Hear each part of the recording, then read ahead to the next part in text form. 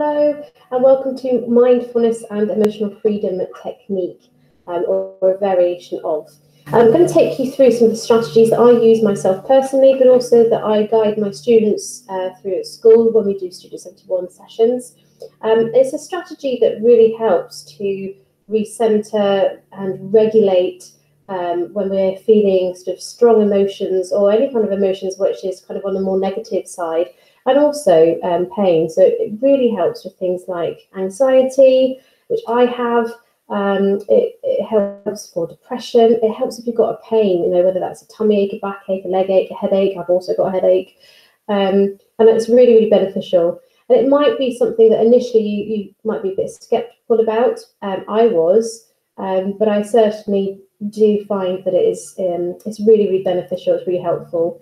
And I've had students as well that have said that they've gone on to use this when they're at home, particularly when they're trying to get to sleep and their head's just too awake. It's too many thoughts running around. And they've said it's a really good way for them just to kind of calm down and be ready for that sort of sleep, that peace. So we're going to start off with some breathing, very simple breathing. And as you're breathing, just kind of take notice of your body, just, you know, listen to things around you. You can have music on if you want to. I've got some nice gentle music on in the background. You can even have the lights off, you know, set yourself up so you feel in a nice, calming environment. Okay, so sitting up straight or standing up, that's up to you. And we breathe in and out. And in. And out. Good. And in. And out. And again, in.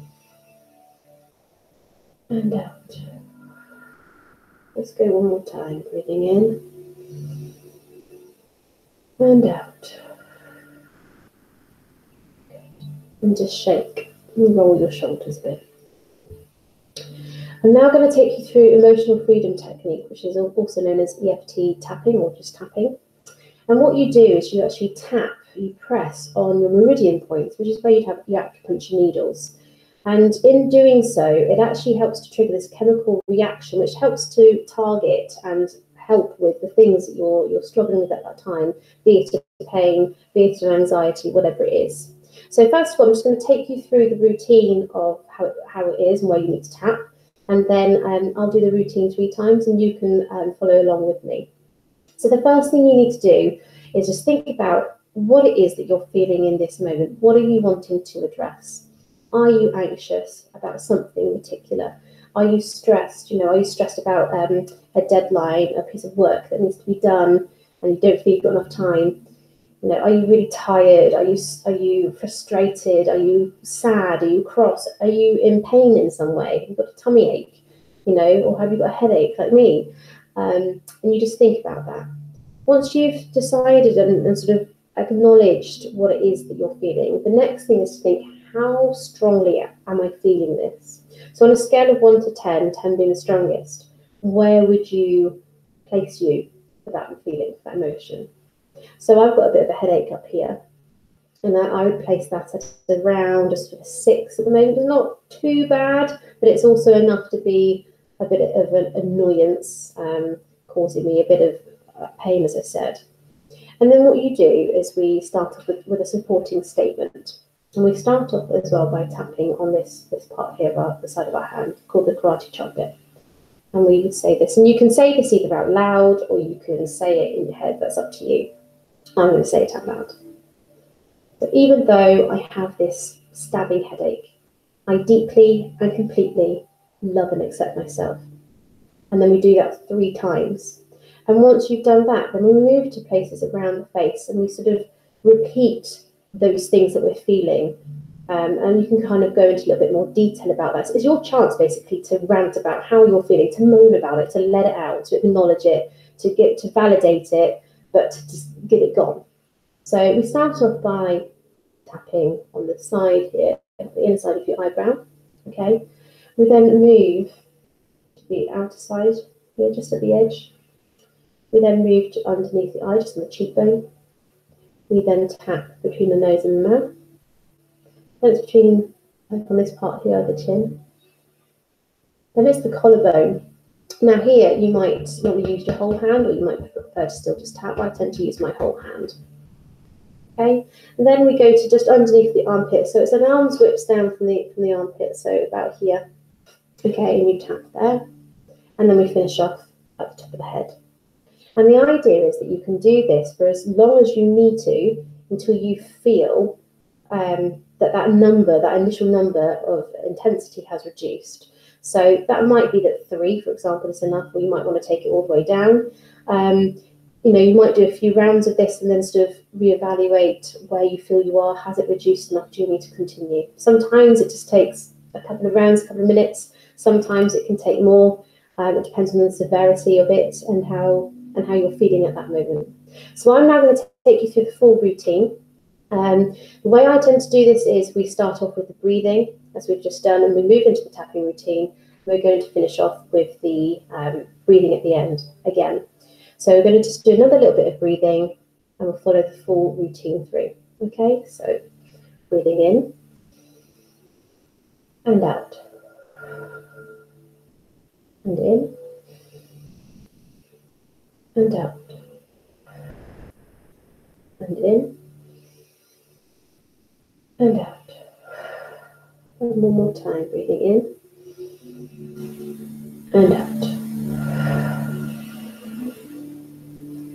Even though I have this stabbing headache, I deeply and completely love and accept myself. Even though I have this stabbing headache, I deeply and completely love and accept myself. Even though I have this stabbing headache, I deeply and completely love and accept myself. This stabbing pain in my forehead, this throbbing pain in my forehead, this relentless pain that just won't go, this irritation I'm feeling because of this pain, this frustration of having this pain, this stabbing pain in my forehead, this ache in my forehead, this stabbing pain in my forehead. Even though I have this stabbing pain in my head, I deeply and completely love and accept myself. Even though I have this stabbing pain in my forehead, I deeply and completely love and accept myself.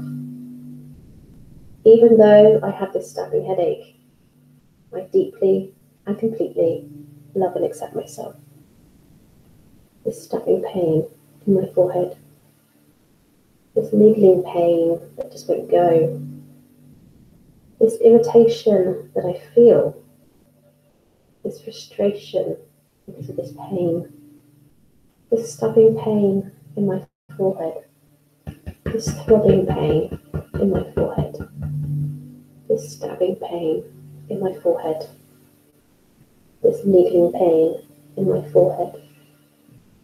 Even though I have this pain in my head, I deeply and completely love and accept myself.